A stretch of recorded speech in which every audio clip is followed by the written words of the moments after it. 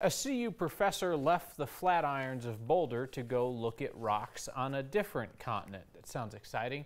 Brian Hynek spent more than 6 weeks in Antarctica. He was hunting for meteorites, which actually does sound exciting. He and his team gather up the rocks, they take detailed notes, send them to NASA, and from there, NASA makes pieces of the meteorites available to scientists worldwide.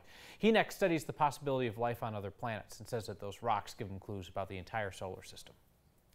If there is a rock that's sitting on top of a 2-mile thick sheet of ice, it probably came from space versus from underneath. So they're easier to find there. We find a lot of different types of meteorites. So things that are sort of the earliest pieces of rock that condensed when our solar system formed.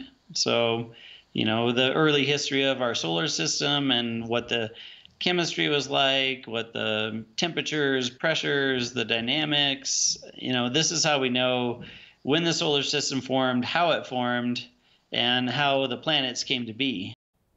See, CSU Rams, they dominate the North Pole, but Antarctica, it belongs to the Buffs. I mean, it just straight up belongs to the Buffs. You saw the flag. Hynek spent Thanksgiving, Christmas, all of January on Antarctica. He was zipping around on those snowmobiles looking for the shiny black rocks that signify a meteorite. And they found a ton. In all, he and his team discovered 865 samples.